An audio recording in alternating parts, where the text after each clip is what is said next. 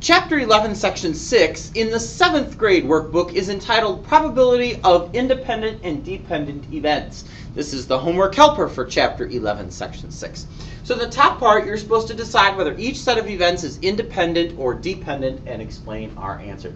So dependent, again, as you saw in the note presentation, means that two events are somehow affecting each other. So meaning that the probability of what happens the first time is going to impact what happens the second time. What you'll probably see most likely to happen there is the total number of possibilities is going to change the second time based on what happened or what we did the first time. Independent events describes two events that are not related or don't affect each other's probabilities. So what you're going to see there is possibly two different things. Independent could be two events that just totally don't have anything to do with each other, like flipping a coin and rolling a die. They don't have anything to do with each other. So those would be independent because they just don't interact. But let's say it is one universal set of events, one set of things that is related. As long as I don't change the probability the second time compared to the first time, they would also be independent events.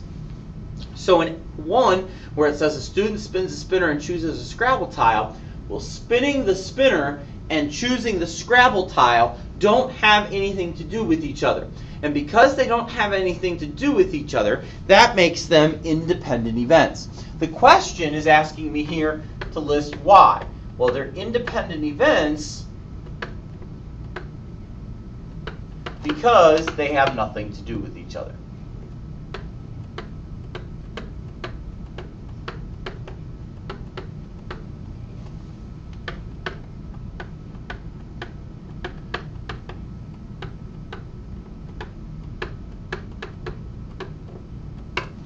If we look at number 2, it says a boy chooses a sock from a drawer of socks, then chooses a second sock without replacing the first.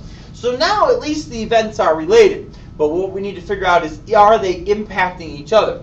So the boy picks the sock out of the drawer. So let's just say there's 10 total socks in the drawer. Then he's not going to put it back and pull another one. So then the second time there would only be 9 socks in the drawer. Well, that means what I did the first time is going to affect my probability the second time, because the bottom number in those fractions is going to change. And because the bottom number in those fractions are going to change, that means all of a sudden we have dependent events. Why are they dependent? Well, in this particular case, wouldn't always be the answer, but in this particular question, they're dependent rather, because what happens the first time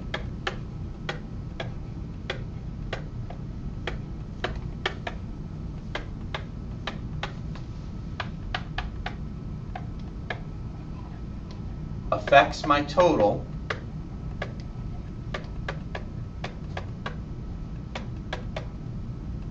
the second time. And in question 3, you're continuing to identify independent and dependent events.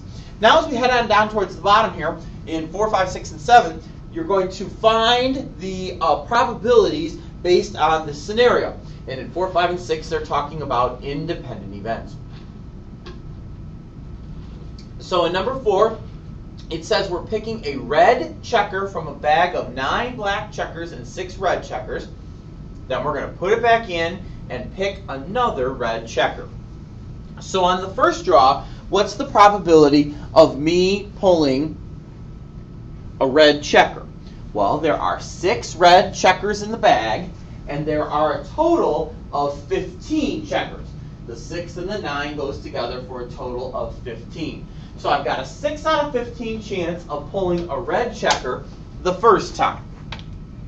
Now, the scenario says I put it back and then I'm going to pull again, and my goal is to pull red again. So the probability hasn't changed because there's still going to be 15 total checkers in the bag and still 6 red checkers in the bag.